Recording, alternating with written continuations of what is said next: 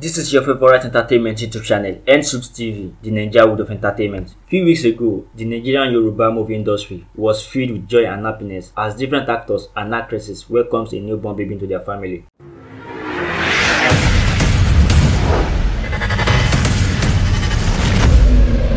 It is so sad and impolite as these two popular Yoruba Nollywood actresses, Lizzy Anjorin and Toyin, has been attacking themselves online in the recent days with series of allegations and accusations. It is on this note that the Theater Art and Motion Picture Producers Association of Nigeria, well known as TAMPAN, which is headed by Bolaji Amosan, popularly called Mr. Latin, set to prosecute these two actresses after pleading to them to end the hatred between themselves, which all went in vain. The main reason for this hatred between Lizzy Anjorin and Toyin, all based on jealousy and pomposity. I think these two actresses will take heed of themselves after the threatening coming from TAMPAN, in which the association is ready to get them sanctioned. Lórí ọ̀rọ̀ tí ó ń lọ lórí social media láti bí few days ago, torí ẹni mo ṣe ní kí Alhaji Yinka Quadri tó jẹ́ elder wa kí wọ́n represent àwọn àgbàlagbà.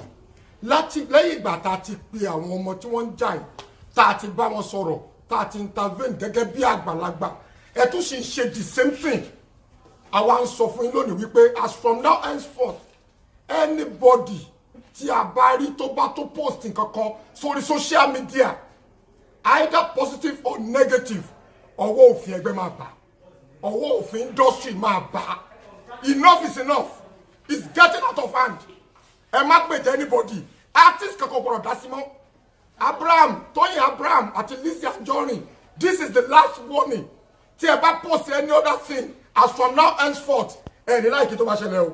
Dbanj became a father again. Oladapo Daniel Oyebanjo, well known as Dbanj, some do call him Coco Master, has welcomed the newborn baby alongside with his wife, Lineo Didi. According to an unconfirmed report, the couple has been said to give birth to another bouncing baby boy, even though the gender of the baby is yet to be disclosed to the public. Dbanj has now become a father again after losing his son last year in a tragic swimming pool accident in which the young boy got drowned. Dbanj and wife alongside their newborn baby are still present in the United States at the moment. Congratulations to Dbanj and wife.